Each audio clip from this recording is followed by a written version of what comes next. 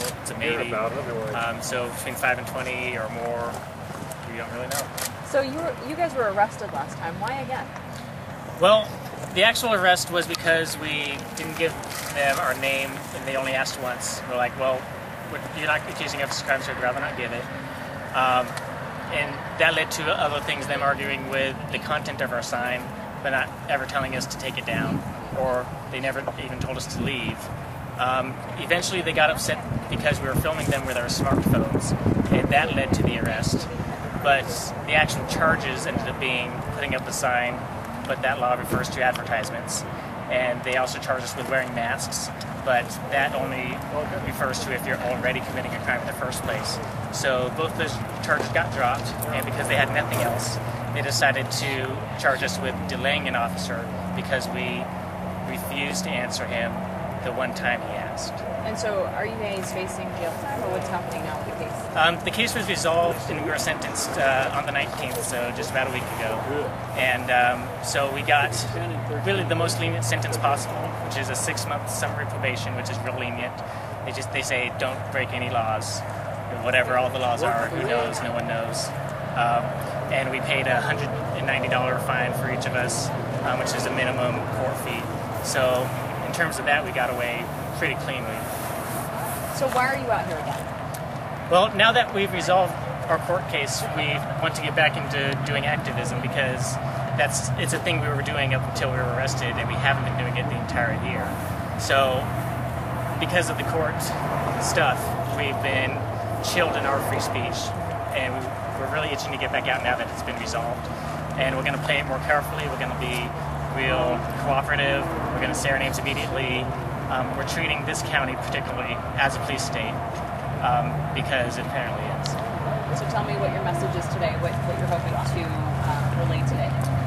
Today our message is basically the same as it was a year ago. Our sign it's a new sign that says the same thing, taxes equal theft. You might disagree that you might think it's necessary for taxes, but you have to see it for what it is. It's forcefully taking money from other people. And so our general purpose is to get people to think that when you support a particular movement in government to pay for something, you're taking money forcefully from your neighbors. And you should really think about if it's something you're willing to essentially point a gun at your neighbor's head to take their money to pay for. Are you going to be, is it going to be over the overpass again? Yeah, just over there, pretty much the same place. We have a slightly different setup to remain within the law as best we can, so there's no misconceptions about it.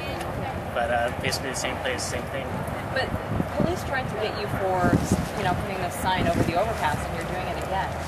Well, we had established through our court proceedings that it was legal, and that's why they dropped the charge.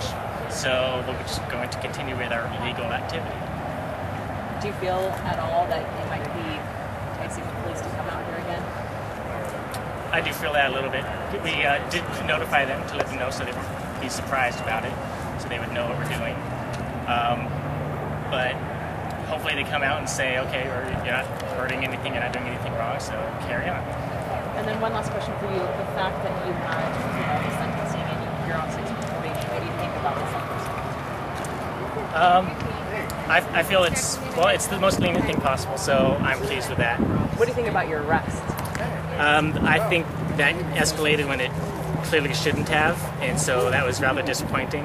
And even carrying that further, the officers make an arrest because they think something's against the law, that's fine. But then it gets up in the process to the district attorney who looks at it and goes, oh yeah, we need to prosecute those guys. That's where I think they should have dismissed it. But they, for some reason, kept it going for a year, trying to put us in jail, essentially. That's where I'm disappointed.